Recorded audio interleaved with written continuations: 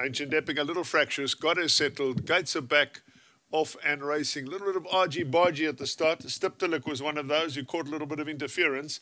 Up the outside, Sonic Burst responds well. In the centre of the course, Ancient Epic is pushing forward too.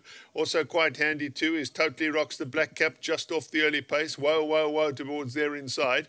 Stiptalik is racing about 2 or 3 lengths off them. Kwinta'S Light races just in behind that. Further back then to Santa Maria.